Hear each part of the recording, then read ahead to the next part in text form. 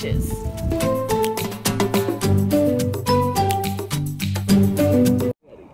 We are the Hoosier Cache Hunters. This week's on Tuesday Tip, we are talking about Guardrail caches. this week. Now this series is specifically about new cachers because when I started caching, really addicted caching a year ago, I struggled with a lot of things because I didn't know what I was looking for. I didn't know what the containers all look like. And so this week we're going to talk about Guardrail. Now, the most common thing on a Guardrail, you have the magnetic key boxes. A lot of times you will find those right up under. Right inside, up under, so you really have to bend over and look. The other type of caches are Hanging caches. hanging caches.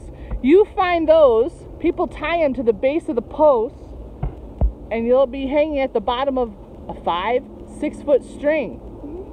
What about peanut butter jars? Where do you find those? Peanut butter jars, you find them right in here a lot of the time. Yep. Also with some hanging caches. Well, Charlotte, do you remember that you can find those just sitting at the bottom of the post on the ground? Oh yeah. Oh yeah.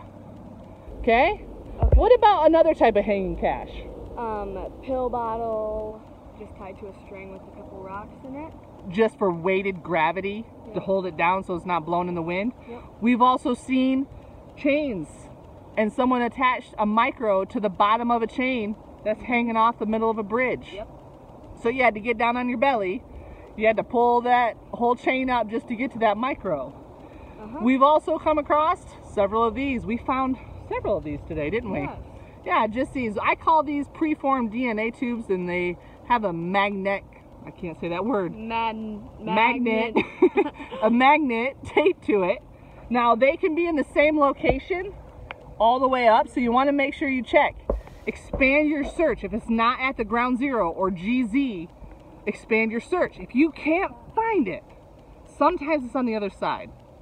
Unlikely. But another thing is to make sure you check the signs. Where can they be, Char? Under here, any of these. I found them at the base of there. Ooh, way down at the base. Yep. And what about? Back. And Back of the sign and back of the post. yep. So make sure you do a thorough search if you can't find it, or if you accidentally drop the cache down into the river. That's a bad day of caching. Own up, message the CO and say, hey, my bad. I dropped your cache in the water. I can't retrieve it. Thank you for this week's Tuesday Tip. Hit that like button. Check out the other videos that we have on Tuesday Tips, and we hope you enjoy this series as much as we like making it, right? Right. Happy caching. Bye. Keep on caching.